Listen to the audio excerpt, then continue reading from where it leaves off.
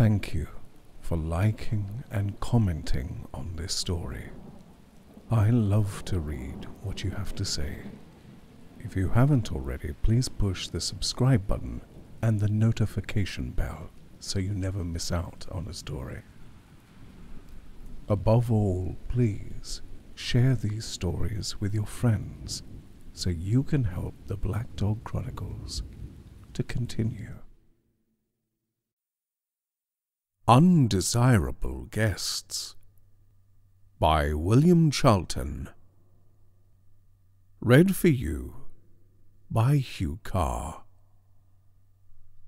Matthew and Julia Brooke were a busy couple. They had a house in London and a house in the depths of Berkshire, and travelling between the two would alone have sufficed to keep them occupied. Matthew worked in London as a partner in a firm of investment managers, and the house in Berkshire was a shooting lodge from which he farmed an extensive, if not very productive, tract of moor. Julia lectured in London on the history of art, and in Berkshire, when the rain stopped, attempted conventional but occasionally saleable landscape paintings. Unemployment, then, was not a problem for them. Neither was childlessness, since they had 2 young girls of school age and a boy just emerging from babyhood, and they had a full social life. In London they gave and attended many dinner parties. The remoteness of their Berkshire house was a deterrent to no one but themselves. No sooner had they taken possession of it than friends whom they had not seen for years settled in places as far away as Hong Kong and Venezuela came posting back to England to inspect it. As for their relations, and they had plenty of those on both sides, they seemed to spend the whole year queuing to come, and much bitterness was generated if anyone jumped the queue. Take, for instance, the Christmas which had just passed. For Christmas itself, they had Julia's parents, her unmarried elder sister, and an Italian lady with whom Julia had been at school, who had subsequently married and then been divorced from an alcoholic, and who was now recovering from a nervous breakdown. Before this not ideally assorted party, they had had Matthew's grandmother, who nearly died of a bad cold, and a modern historian who made love to their mother's help. For the new year, they had been expecting the Fieldings, a congenial family with children the same age as their own, but the Fieldings had called off at the last moment. It was not to be supposed, however, that this would give them several days to themselves, since the demands of their Berkshire neighbours were still unappeased. "Don't forget," said Julia, the morning after they had dispatched her Italian friend, "that we're having dinner with the Anglebys tonight." Matthew had forgotten. "Can't we put them off?" "We've put them off twice, and they gave us a choice of every day this week." Matthew continued with his correspondence. "Look at that," he said suddenly, holding up a letter. "Now we're in real trouble. Now the ceiling's falling in. Seraphim Dernis is coming tonight." "Oh no, can't we put him off?" "Quite impossible. We don't know his address. And anyhow, he'll already be on the way." "He can't be. How could Seraphim be so inconsiderate?" "Look and see for yourself." Julia took the letter. Seraphim Dernis was an old friend whom Julia nevertheless regarded with some mistrust. His name was at once suitable and deceptive. As a boy, Matthew had first known him at school. He had looked like an angel, but already one of the fallen tribe. And his beautiful but reckless appearance was a fair reflection of his personality. From an early age he had formed a habit of doing exactly what he liked.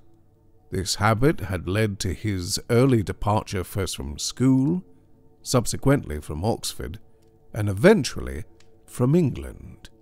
In recent years, he had been heard of in a succession of very out-of-the-way places where, it was supposed, obstacles to doing what he liked were still few.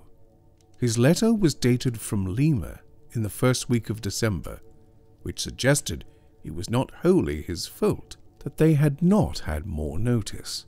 "My dear Matthew," it began, "I shall be in England at the end of this month, and I am going up to visit my aunt at Arvin. Could I possibly stay with you on the night of the 30th? I know you'll be in your beloved Berkshire then, and I know how Julia's marvellous hospitality can always stretch the house to hold 1 or 2 extra people.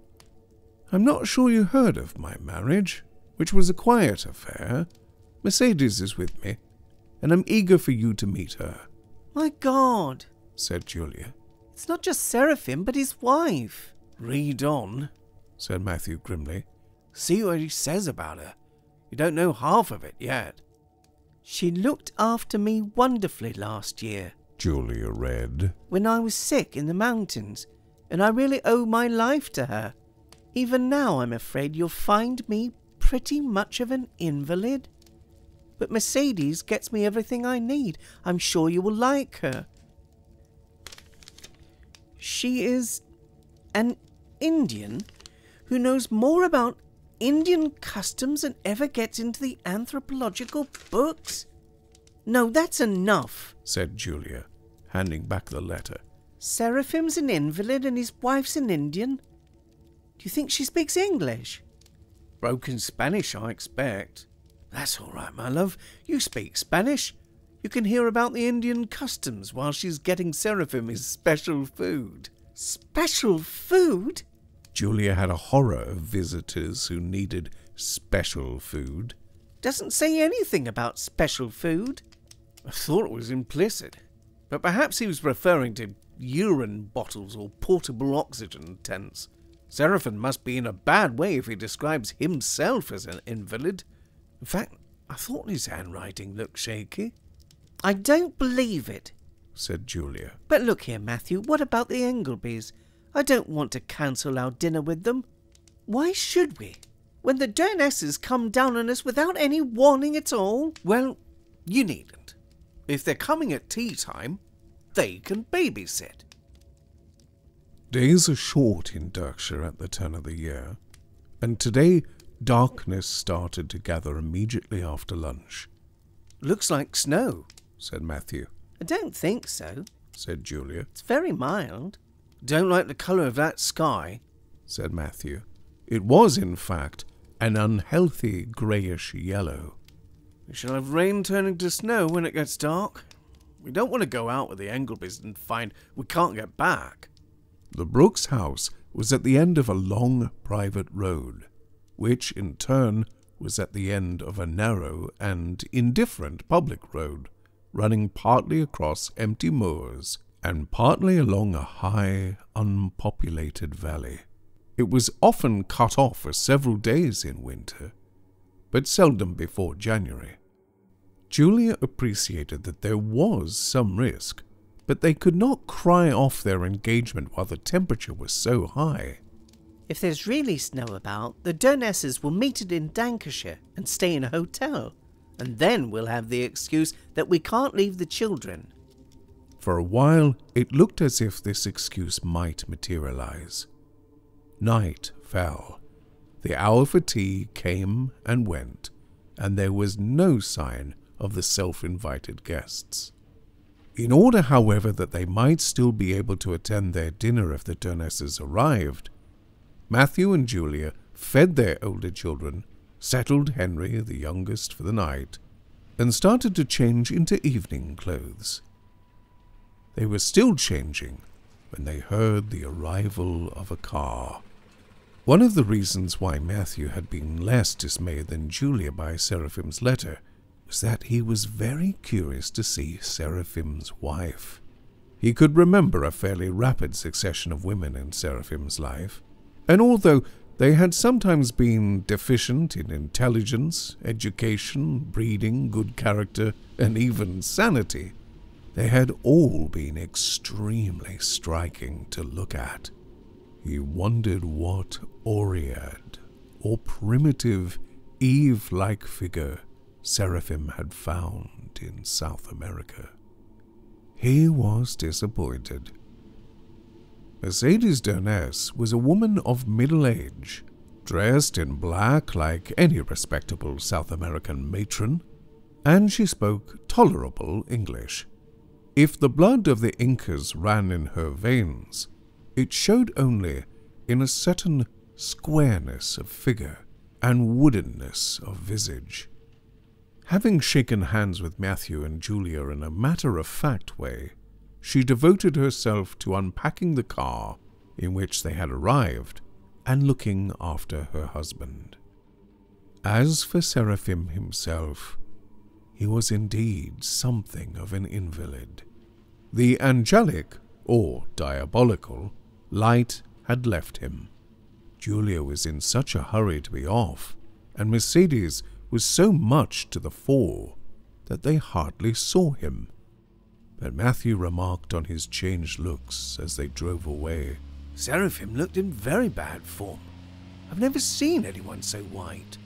I hope, said Julia, he's not going to collapse on us and be unable to leave tomorrow. The Brooks were happy to be used as a hotel, but they did not like, as happened all too often, being used as a nursing home. They said they were definitely going on. What did you make of all the stuff they had in the car? It looked as if Seraphim was carrying his coffin round with him. I expect it's the oxygen tent you were telling me about. His wife seemed very efficient at looking after him. Yes, I got the impression she was competent. Makes me happier about leaving the children with them. Had you been worried then? Well, Seraphim isn't a conspicuously responsible fellow, and you couldn't know what sort of wife he might have picked up. Though, he did say Mercedes was capable of nursing. Julia did not reply. Matthew glanced at her. You look as if you still have reservations. Oh, she said, I'm sure she can cope. It's just that she's so much not Seraphim's type. I suppose it really is Seraphim. What an extraordinary suggestion. Of course it's Seraphim. Who else could it be? But I do wonder what exactly is wrong with him. Matthew's train of thought was interrupted by snowflakes on the windscreen. There you are, he said. The rain's turning to snow. It won't lie, said Julia. Besides, you've got the shovel in the back. You can never get completely stuck if you've got a shovel. They had not had time before they left to do more than show their guests where they were sleeping and explain that there was food on the hot plates in the dining room. Their two older children were in bed, and their youngest was already asleep. The dinner set out on the hot plate was inviting and would not improve by being kept. It would have been natural then for their guests, provided of course that they did not require anything special in the way of diet, perhaps after a few minutes in their room, to go to the dining room and eat. But that was not quite how they acted. Seraphim had emerged from the car, an even more decrepit figure than the Brooks, in the darkness of the night and the haste of their departure, had properly realized. He had not gone up with his wife to see their room, but she had deposited him in the hall, where the only sign of life he gave was a low mutter of apology for coming so suddenly and being so ill. When the Brooks had left, Mercedes picked him out of the chair, more like a life-size doll than a human being, and took him into the kitchen. Not long afterwards, a loud shriek rang through the house. The two Brooks daughters, Lucy and Amanda, slept in the same room. They had not yet gone to sleep, and this cry alarmed them.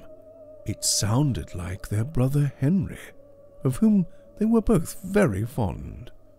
But it did not come from his room, which was a couple of doors away and opened into their parents' bedroom. They wondered what they should do, and after some consultation, pattered down the passage and looked into Henry's room. He was not there. They turned round to find the visiting lady watching them from the top of the stairs. "Were you looking for the little boy?" she asked, pleasantly enough. "He had a bad dream, and I have taken him down to the kitchen to give him some hot milk." "May we come too?" asked Amanda, the younger sister. "No, you would get cold. You must go back to bed. The little boy will be all right in a moment, and then he will go back to bed too." The girls returned to their room, but they were not reassured. The cry they had heard had not been the sort of cry a child emits in their sleep. It had the unmistakable urgency of waking terror.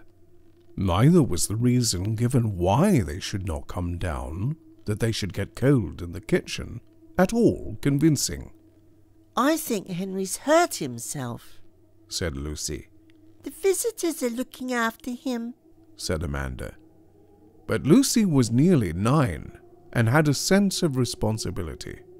She was not prepared to leave things in the visitors' hands. "I think Mummy and Daddy ought to be told." "But how can they? They've gone out to a party. We could telephone to them." Amanda did not like that suggestion. Ringing up parents at a dinner party is not something children are encouraged to do. Instead of voicing this real objection, Amanda said, "The lady told us to go to bed. What if she saw us?" "She won't see us if we use the telephone in Mummy's room." In the end, Lucy brought Amanda to agree to this. They managed to gain the telephone by their parents' bed unobserved, but unfortunately, they did not know the right number. "You must look it up in the book," said Amanda. Lucy had never looked up a number before, and she had no real chance. The name Engelby may sound uncommon, but it is not uncommon in Berkshire. When Lucy at last found the right page, she was confronted by several columns of Engelbys, and she did not know to which of them her parents had gone. She tried dialing the first number, but it was not the right one, and in any case she had omitted the dialing code, and therefore received only a dismal whine. The two girls were discussing what to make of this, when they were interrupted by the voice of the visiting lady. "What? Playing with telephones?" she asked reproachfully. "I thought you were in bed." "We were ringing up Mummy." "Well, don't you know that children must never ring up their parents when they are out at parties?" The girls' faces showed that this shot had gone home. "But do not look so sad," the visiting lady said. "I will make it so you can play with the telephone and it will not disturb your parents or cost any money." The wire from the telephone ran to a little box on the skirting board under the bed. The visiting lady took the wire and pulled it out of the box as easily as you might pull a thread that was hanging out of a piece of material. "Now," she said, "you can telephone." The lady's movement had frightened the children. "We don't want to telephone anymore," said Lucy. "Besides, it won't work now." "Yes, it will," said the visiting lady. "Try it and see." "It can't work," said Amanda. "because you've broken the wire." "Why don't you lift the receiver and try?" the lady repeated. Reluctantly, Amanda took the receiver off its rest. As soon as she had done so, she heard a voice. It was not like an ordinary voice, more like one of those recorded messages which you tend to get when you ring up the electricity board to complain about a power failure.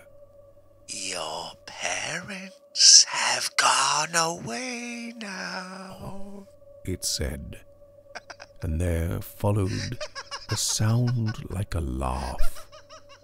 Amanda dropped the receiver and started to cry. She doesn't like this game, said Lucy. I think we'd better go to bed now. Even if the children had succeeded in ringing up the right Engelbys, they would not have been able to speak to their parents, since their parents were putting to the test Julia's theory that one can never get completely stuck if one has a shovel. The rain had turned to snow with a vengeance, and was being driven across the moors by a howling wind.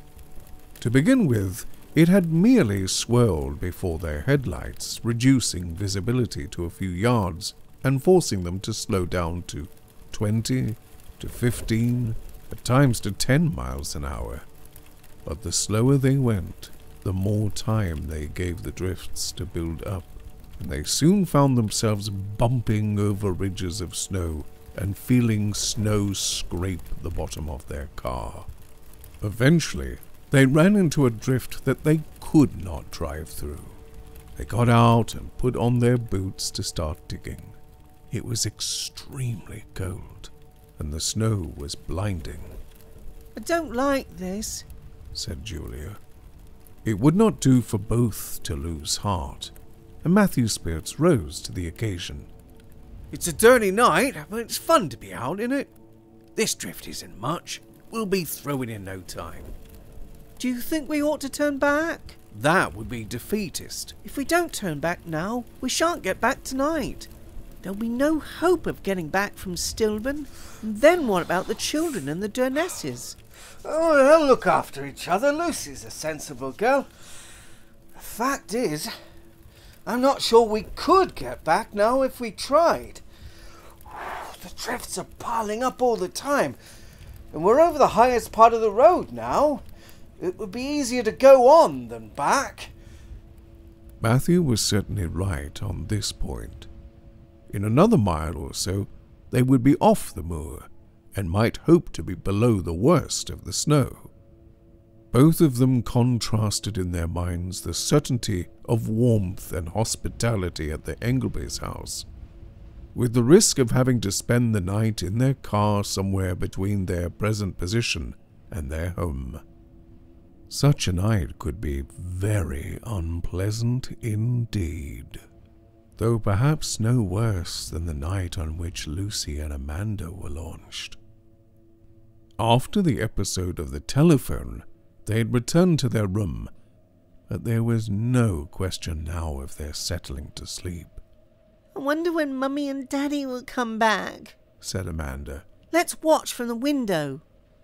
Their room looked down the valley, and on a fine night it was possible to see approaching headlights far away. But tonight, of course, all they could see was snowflakes. After a while, they turned away from the window. I don't like it here, said Lucy. We don't know these visitors. Let's get dressed and wait for Mummy and Daddy with the Dodsons. What? Go out of the house by ourselves? Asked Amanda dubiously. We could get out by the back stairs and the kitchen door. What would Mummy say? We'll say we went out because we couldn't get to sleep. This was a regular excuse for irregular behavior at night. Amanda did not criticize it, although it was obviously thin, and neither child made any reference to their brother Henry. They succeeded in getting some clothes on, but not in stealing out by the back stairs. Seraphim was standing outside their door. I thought you might not have gone to bed yet, he said. There was some color in his cheeks now, and his voice was much stronger than it had been when he arrived. How late you stay up. Would you like a game? We were just going to bed now, said Lucy. And why shouldn't you have a game? Your parents won't be back tonight. It's snowing too hard. Have you ever played devil in the dark? No, it's a game for winter nights. All the lights are put out, and one person is devil and has to catch the others. The others try to run away from him. I'll be devil. You'll find it quite exciting. Mummy doesn't like us playing games after she said goodnight to us. Ah, but she won't know, will she, what we do tonight? Besides, it's too late now. My wife is just going to put out the lights. He had hardly finished speaking before all the lights went out. Now, came Seraphine's voice with a laugh. which of you can I catch first? The laugh sounded just like the sound they had heard over the telephone. The children started to run. It was very late when, after digging through many snowdrifts, Matthew and Julia reached Stilburn. Dinner was over, and, in the large hall, lit by shaded lights, some people were playing cards, and others were sitting round the blazing fire. Rupert Engelby came up and greeted them with warmth and some relief. Well done. I rang up to hear if you were coming, but the line must be down in your part of the country. I couldn't get a ringing sound. You must be in a dreadful state. There's food waiting for you. Well, what would you like to start with? Hot whiskey toddy? Ordinary whiskey? I'll get some. You'll stay the night with us, of course, said his wife, who had risen from the card table. What about the children? Is Mrs. Dodson with them? She'll be able to cope. She'll have to, said their host, coming up with the whiskey. Can't possibly get back in this weather. Matthew took his glass and drank gratefully and deep. As it happened, the Dunesses, some friends of ours, turned up unexpectedly and are spending the night. So Mrs. Dodson is all right. Is that Lord Duness? Came a voice from one of the card players. A stout, very clean-looking man in a green smoking jacket. Matthew thought that he recognized in him one of their heavier Darkshire neighbours, a Dodson of the Dean, perhaps, or one of the spurious drink bottles. Yes. Do you know him? I met him in Bolivia last year. An extraordinary fellow. He was living with a native woman. He seems to have married her. She's with him now. Better him than me. She struck me as a most unattractive lady, and she had a very queer reputation. Really? Asked Julia. What for? You'd never believe it. When I was staying in Cochabamba, the chief of police, who I found a very decent fellow, whatever some people might say, there's a lot of nonsense gets into the English papers about the Bolivian police. The spurious drink bottle looked around aggressively to see if anyone would dispute this. Go on, said Matthew. What sort of reputation? As I was saying, the chief of police told me that one of the chief troubles they have in the mountain villages is vampirism. There was some mirth at this, and the speaker flushed. You may laugh, but I can tell you it's no joke to the villagers to have their children disappearing. Anyhow, this woman was suspected of having inclinations that way. I dare say there was nothing in it, but if I'd been Duness, I shouldn't have cared to let her get her teeth into me. This time, the laughter was confined to the spurious drink bottle. It was thought that the joke, though harmless, was a little ill-timed.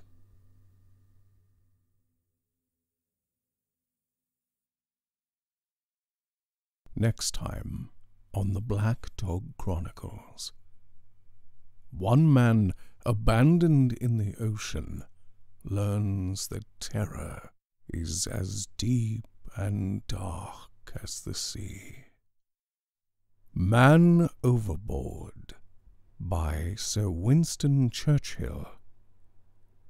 Don't forget to subscribe and push the notification bell so you don't miss out on the next story.